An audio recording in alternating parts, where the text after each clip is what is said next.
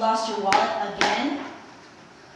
Look, my ADD is getting worse every day. It's not like I asked to reset and start over every couple of weeks. It just seems to happen with more frequency now that I don't care about blacking out on alcohol. So you really don't believe you have an addictive personality? Well, yeah. No, wait. I think I'm addicted to sex is all. I mean, no big deal. I think Elizabeth Taylor was a sex addict. Sweet goddess, that's exactly what I wanted to hear. March 24th, 2009. In a series of events that I wish hadn't happened. Hello?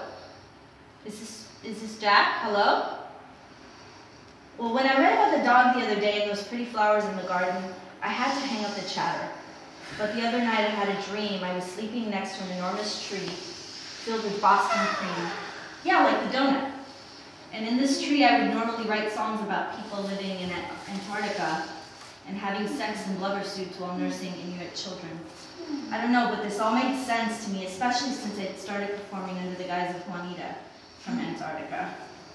But lately, Jack wasn't answering any of my postcards. I'd already sent 3 in a row with no response.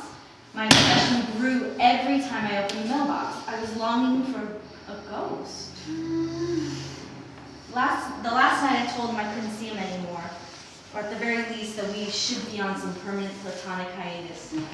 Nobody would be having sex. Nobody. I proposed he would take me out on old school dates and bring me right back home, but under no circumstances he would let me stay at his place or vice versa. My eyes were dark and sagged from no sleep and full nights crying. It had been a while since the crying, that real tear-jerker stuff where your sinuses leaking into the next day, where your lungs hurt and your legs go wobbly and your mouth is so dry. David had witnessed that cry a lot, and now the only person I could think to console me was him.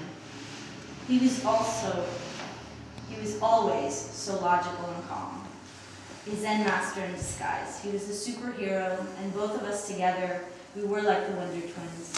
Just enough of the emotional spectrum to cancel out any fighting or anger. I miss that. I miss it a lot. And I miss Jack. And I miss David. I miss them both. Today's breakfast, generic raisin bran, a banana, 2 waffles, one of a higher quality than the other, light syrup, 1% milk. I miss that already. I miss it a lot. Victor said he would fight polar bears to smell his beloved's hair. I'd like a castle in the sky as well, full of soft kittens and stuffed animals, where Jack could trap me and I would be his for ...